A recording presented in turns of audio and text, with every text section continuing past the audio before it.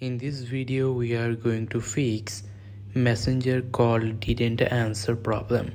So to fix your problem, watch this video till the very end. So first of all you need to do, just tap and hold your Messenger app icon, then tap on this info icon.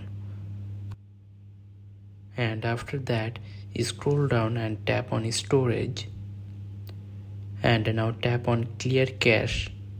And then tap on clear data and hit delete. And now go to your Play Store and search Messenger and check your Messenger app update is available or not. If your Messenger app update is available, then update your Messenger app and then open it. Then tap on not now, continue, not now, okay, and our work has been done. So our problem has been fixed. Now you can call anybody you want. So following this simple process, you can fix your problem.